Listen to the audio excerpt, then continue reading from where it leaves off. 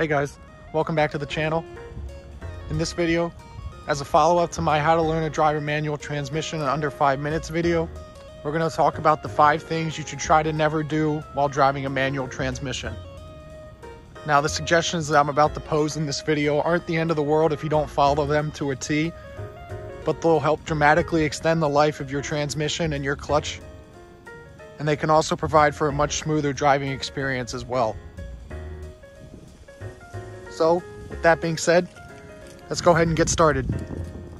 And in case you're wondering, the demonstration vehicle for today's video is my 2017 BMW 340i, and it has a 6-speed manual transmission. Okay, so to kick the video off, let's go ahead and start the car up. Foot on the clutch pedal, press the start button. Okay, so the first thing you never want to do in a manual transmission is sit at a stoplight in first gear with your foot on the clutch. And I'll go ahead and demonstrate what you don't want to do here. Okay, so we're moving, and I see a stop sign ahead. Put my foot on the clutch and the brake. And as I come to a stop, I'm putting the car in neutral and take my foot off the clutch completely. What you don't want to do is sit at the stoplight with your foot and brake on the clutch, because this can cause unnecessary wear on the clutch and the transmission. Therefore, like I said, just pop it in neutral and have your foot on the brake only. Okay, so the second thing you never want to do in a manual transmission is rest your hand on the shift knob here while you're driving or in gear. If you do that, you may put inadvertent pressure on different areas of the shifter here, and that can cause unnecessary wear on the shifter fork and the shift lever. Okay, so the third thing you never want to do in a manual transmission is shift gears until the clutch pedal is completely depressed to the floor. Now, if I go ahead and demonstrate that, we're going to get moving. Starting to drive here. If I shift in the second gear, my foot is completely to the floor, and therefore I can shift. If you only press the clutch pedal in a little bit to shift, you might not engage the clutch fully and cause unnecessary wear on the transmission and the clutch plate. Okay, so the fourth thing you never want to do in a manual transmission is bog the engine down in a high gear when you're trying to accelerate.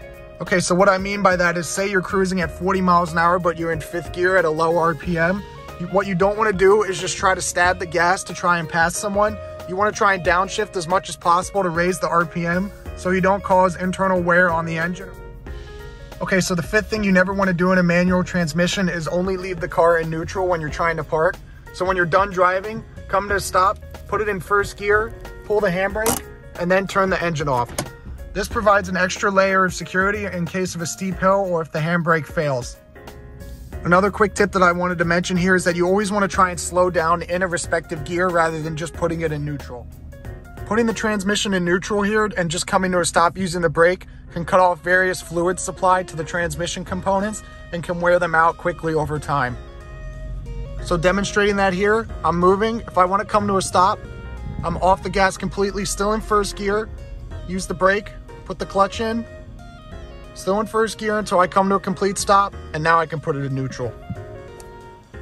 So that about does it for the 5 things you should try to not do when you're driving a manual transmission. Like I said, if you don't do these things or follow them to a T, it won't be the end of the world, but it will dramatically increase the life of your transmission and your clutch. I wanted to make this a quick video for you guys. Hopefully it was easy to follow. Please be sure to leave any questions in the comments section. Feel free to like, share, and subscribe. I want to thank you guys so much for watching, and I'll see you in the next video. Thank you.